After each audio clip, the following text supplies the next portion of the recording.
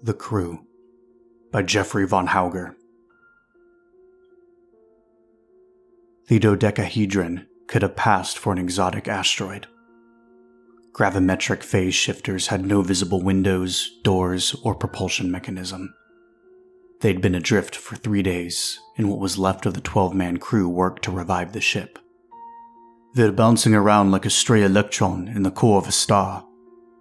The silver-skinned, middle-aged humanoid had intense black eyes. Small blue and white striped insects crawled along the top of his bald head. He glared at a detailed 3D hologram of the sector. Their helpless circular trajectory was accurately represented and tracked. The gas giant was beautiful from a distance, with its immense spiral of rainbow-colored rings. Orbiting in a ship uncontrollably consumed by the churning river of stone and ice was another story. "More like riding the rim of an event horizon," responded the first man's twin. The 4 71EEB8 clones on the bridge were identical to a DNA level. All the exact age they were born to, wearing matching seafoam green flight suits and jump boots. "The neutrino bears are multiplying," added the third twin. His words were not spoken but thought and understood by all on board. A sense of joy, relief, and hope was experienced unanimously. The next deck down was silent. Crew quarters and kitchen empty. 3 bodies in the med bay lay bagged, stacked, and motionless. In the heart of the ship, the hexagon memorizer shimmered and glowed like a miniature version of the craft itself. Its quantum computing power guided the actions of both ship and crew. Insects crawled the conduits of the great open room that surrounded the memorizer. Busy bees drifted between hives and hydroponics strategically placed in the 5 corners of the electric second level. The lower deck was abuzz with more mammal-esque activity.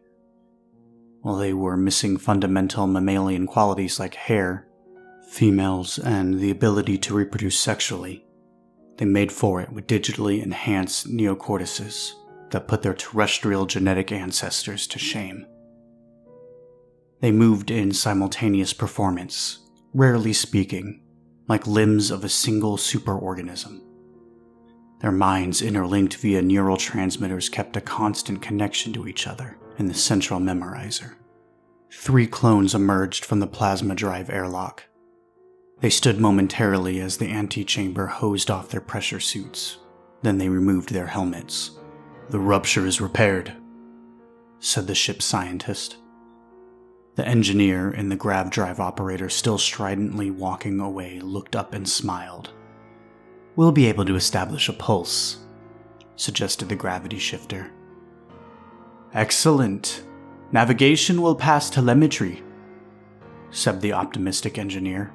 The engine room sparkled with digital color as crystalline diamond controls flashed and pulsed. The fire and destruction of 2 days earlier was no longer visible. They worked fast. The scientist exited engineering with more of a statement than a question. "If I'm no longer needed, I'll return to the bridge." His 2 assistants quickly stowed the environmental gear and followed the scientist out of the room. Outsiders would refer to the assistants as jacks or jack-of-all-trades, an old term but accurate. Though there was no hierarchy in the anarchistic egalitarian society, the jacks were truly the pride of the collective, able to slide into any role, do any job, perform any task with precision and skill. They were dedicated, humble, egoless, and above all, ruthlessly capable. Nothing was too complex. Nothing too insignificant. They assembled a robotic laser cannon from spare parts with the same thoroughness they would replace batteries in a flashlight. All work was equally important. The 3 clones walked with purpose and speed to the aft tube and jumped up to the bridge, slowing at the last second using their grav boots. "Captain, we're ready to break orbit." The scientist and his men took their stations. The captain wasn't actually the captain. He was bagged in the med lab after sacrificing himself to save the ship. The new captain was a jack who effortlessly changed roles from surgeon. For 71EEB8s, the captain role was challenging as it required taking on personality traits foreign to the day-to-day life of a clone. They focused on interactions with outsiders and guiding the crew as a kind of upbeat coach. Excellent. Navigation? Based on our current movement and the deflection angles off the next bodies we make contact with, we should be able to pulse off the third impact, the scientist added to navigation's plan. The third object is 85% ice and 15% nickel. Judging by its mass, we will shatter 42% of the asteroid, causing a 12-degree variance in our trajectory. We can still break orbit, but we'll end up adrift again. Navigation looked concerned. The ring system will pull us back in, 84 hours after we reach our greatest escape distance. The rings were crowded with matter doing 42,000 kilometers an hour, resulting in endless collisions. We'll risk it. Communication? We should be able to send a distress signal once free. The captain smirked. He'd been working on that particular expression. It conveyed so much with just a curl of the lip. However, it was hard to send via technological telepathy. His thoughts went to the engineers. Navigation has a marker. Set the pulse to ricochet us of the third impact. We are synced for a one-shot gravity glide. Controls to helm. The engineer felt even more optimistic. The captain leaned forward as he'd seen other species do. He wasn't sure why. A straight, stoic posture obviously projected reliability and confidence. But he leaned forward anyway, crooking his elbow, hand grasping his right knee firmly, and raising his left arm into the air. Helm, it's all you. He lowered his arm and beamed with confidence. The helmsman, who of course looked and dressed exactly like the captain, hovered his hands over the controls. The engine was offline and there was nothing for him to do until the moment they fired the gravity drive. Ready, sir. He enjoyed practicing the appearance of a command structure that other species tended to respect. The inert ship tumbled slowly as it raced around the ring, completing a full orbit every 93 minutes. It collided with a stadium-sized asteroid, crumpled its outer crust, and drifted away in a new direction. Small chunks burst when they struck the outer hull. They careened into an enormous iceberg covered in a pink mossy bacteria, left a pentagon-shaped crater, and spun toward the awaited impact like a top. At this rapid rotation, we're capturing phenomenal planetary data. Inside the ship, the scientist and others felt no external movement. The core ship remained steady, all eyes focused on the projection of the outer environment. Though adrift, they followed the predicted course perfectly. The huge, icy third object had a silver sparkle to its interior. They swirled right into it. The captain grasped both knees in his most impressive lean-in yet. Now! In the liquid plasma moat that separated shell from inner ship, the neutrino bears went into motion. They were only noticeable on a microscopic level, but their metabolism sent ripples through the core. Outside the ship came to life.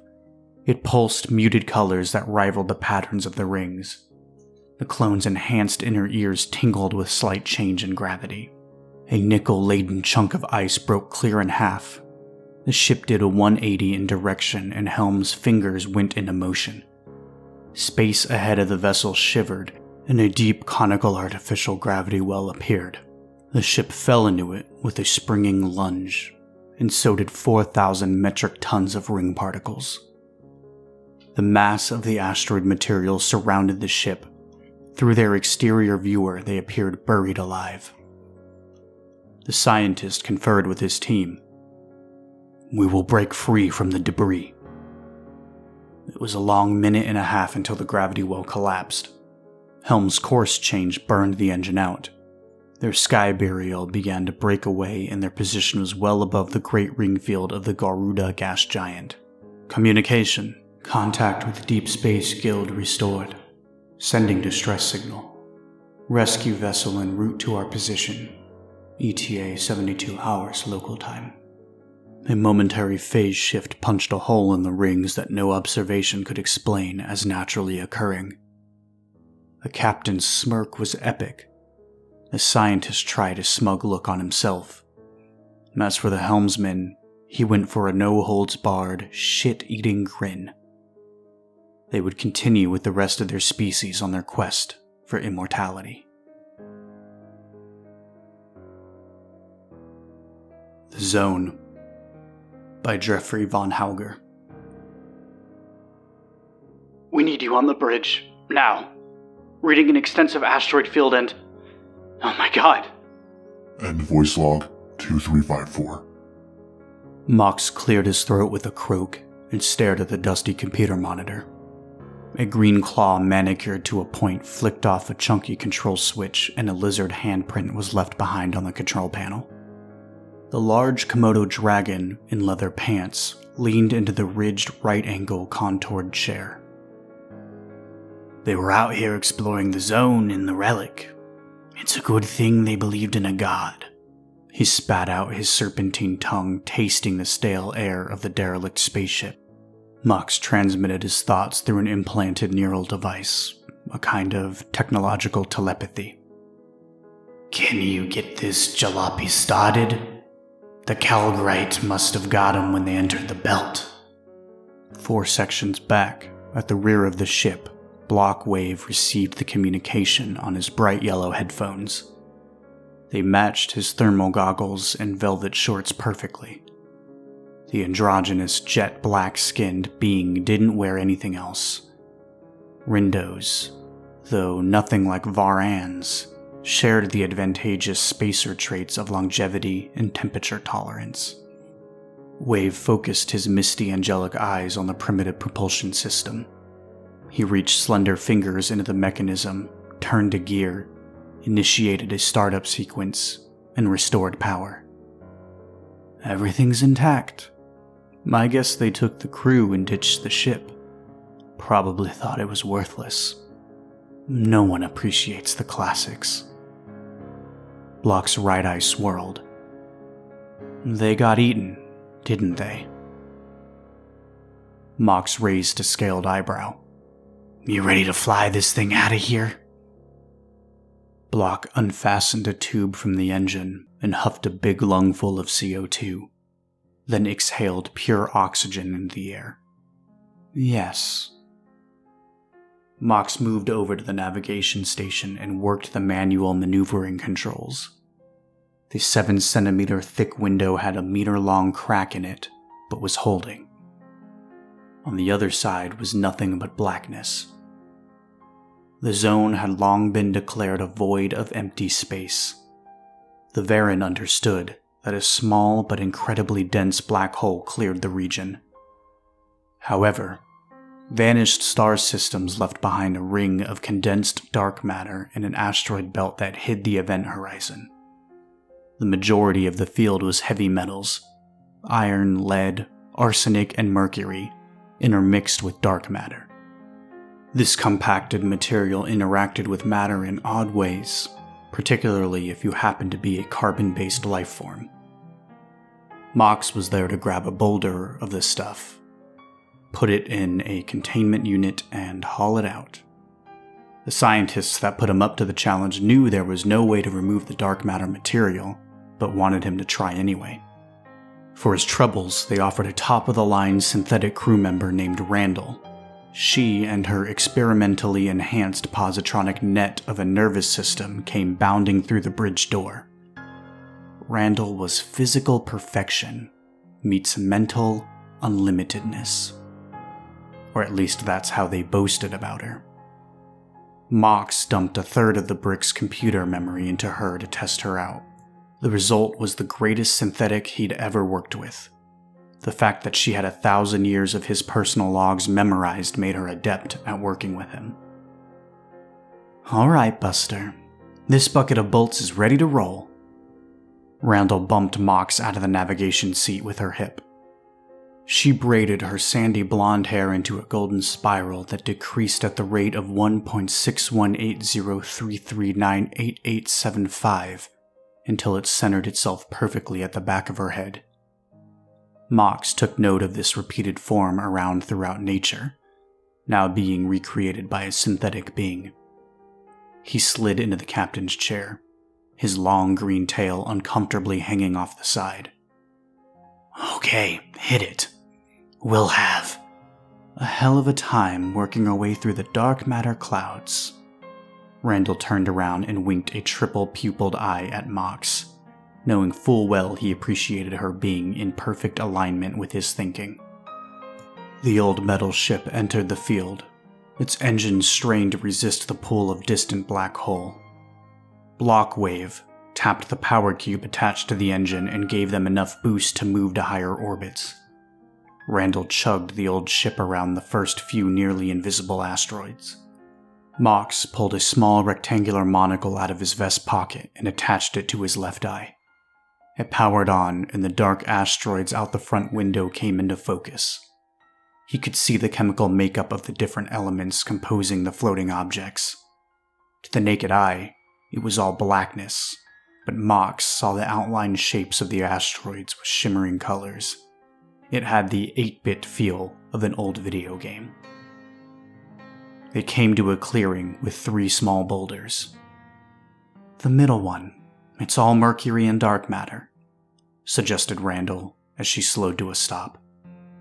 I think the right one, Mox countered in their galactic game of 3-card Monet. But it's nearly all metalloid arsenic. Randall started moving the ship in. Exactly. No sooner had he spoke when 2 beautiful yet grotesque creatures became visible crawling on the surface of the middle asteroid. They pulsed with dancing rainbows of bioluminescent light. Their bodies were slimy and bulgy like crustaceans without their shells. Their heads were all mouth with jagged oversized teeth. 8 appendages worked in unison to move them around. Calgarites, Randall thought and transmitted to both Mox and Wave. She turned the ship starboard, away from the center asteroid, but it was too late. One of the creatures jumped and floated until it hit the side of the ship. It went straight up the top, pried open a hatch, and crawled in. Blockwave felt all the air rush out of the engine room. He picked up his turbo blaster, pulled his goggles over his eyes, put the tube from the engine into his mouth and puffed CO2. The temperature dropped to nothing and his exhales froze on the end of his nose. When the creature entered the room, it completely filled the doorway. It was both mesmerizing and terrifying. For a moment, Wave took in a marvel of the universe until it opened its hideous mouth and made its intentions clear. Block opened fire. His rifle threw fist-sized phaser blasts into the slimy, translucent monster. It flashed with electric light and screamed a high-pitched screech that was heard on the bridge. Wave kept his finger down on the trigger. Rounds ripped through the walls in the creature. It turned and ran. The Calgarite went back out the hatch and jumped away. Look! Mox pointed out the window. Half the rocks in the field began to glow with moving bioluminescent light. Randall locked the ship's ancient particle weapons and fired until they conked out. They had no effect. She looked at Mox, raising her shoulders in an I don't know kind of way. Get the asteroid and get us out of here, he replied. Randall opened the cargo hatch all the way and guided the ship perfectly, grabbing the floating black space rock. She aimed toward the outer edge of the field. Blockwave cranked his power cube to the max and hoped. The old metal ship glided through a sea of sparkling light and invisible asteroids. The lights grew brighter and danced around the ship. Randall saw a way out and pointed the ship at the clearing. Mox saw a huge field of dark energy through his eyepiece. We're not going to fit. Yes, we will. Randall swung the ship in a wild spinning turn, The front section was consumed by condensed dark matter. Mox moved to the back of the cabin and watched the control room lose power as Randall and the bridge were engulfed in nothingness. The shadow that she became stood up and held out her arms. I feel amazing. And then she vanished. The derelict craft drifted into open space. Its power was gone. The electric light from the Calgarite creatures faded with the asteroids back into the blackness of the zone. The brick pulled up, opened its hangared bay door, and aligned it with the hatch on the drifting ship. Mox and Blockwave moved the asteroid aboard their rectangular 3-story rust-covered ship and never felt better about being home. All we got was a chunk of arsenic, not a trace of dark matter anywhere. Mox took off his rectangular monocle, and they left the asteroid in the airlock. The inner door came down and tiny lights flickered on the boulder inside the containment unit.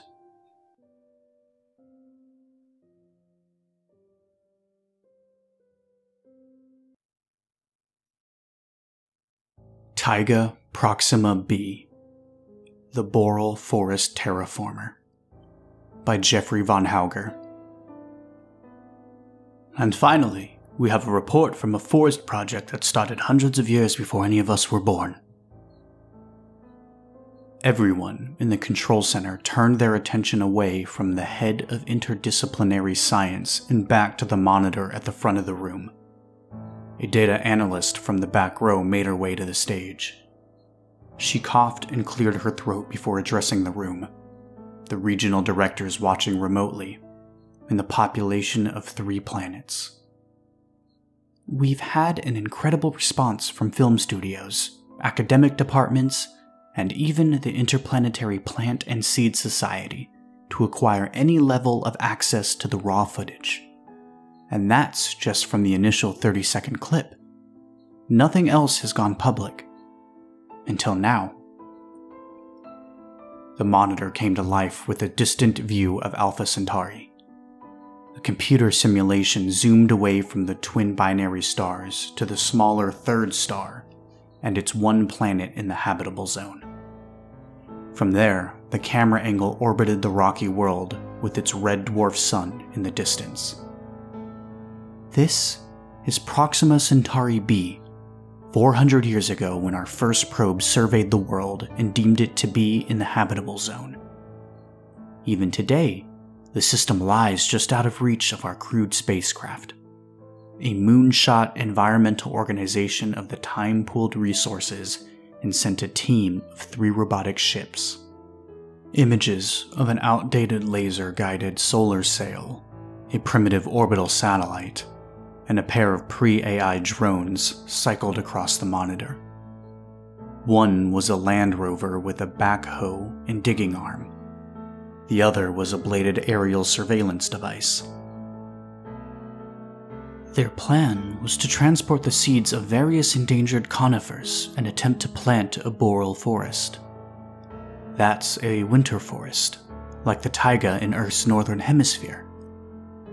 The satellite gathered solar energy and beamed it down to the drones and collected data sent back up. The rover planted for a century before it died and the mission was abandoned.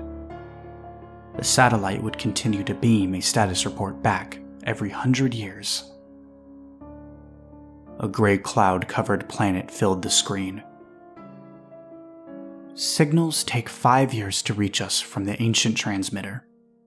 This compiled orbital pass of the planet 300 years ago confirmed an atmosphere and made it our closest Earth-like neighbor. Being so far out of range for ships of the time, nothing happened after that. The next 2 transmissions never came, and Proxima was forgotten until last week. The monitor went blank. What you are about to see is a time-lapse compression of centuries of tree growth, species evolution, and deliberate forest migration on a planetary scale. The room darkened, and everyone watched in wonder as giant trees sprouted up from twigs and marched across the surface of a distant world, beckoning and waiting for someone to come and breathe their air.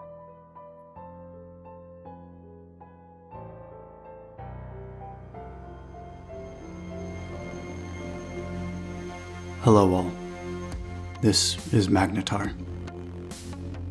I wanted to thank everybody for your patience with me, as it's been maybe about a week and a half since my last upload. I've just been dealing with a lot, personally, mentally, physically, and with my day job. Some of you know that I work a very demanding job that involves, trying to save the planet from an existential crisis. And that involves a lot of campaign planning, speaking with people in power, so on and so forth. So I appreciate you being patient with me while I take care of what I need to do personally and professionally. To ease your minds, I have no plans to end this channel or stop supporting it with content. I just don't have the flexibility and benefit of being able to upload an hour-long video every single day of the week. So I apologize again if that is what you're looking for, and I'm sorry that I can't provide it, but what I hope to do is continue to provide high-quality stories when I can to you all. My goal is at least 2 uploads a week.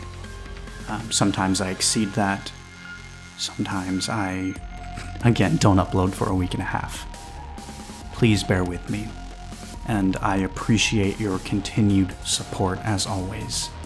You make this channel great. I do this to share these amazing stories with you. So thank you.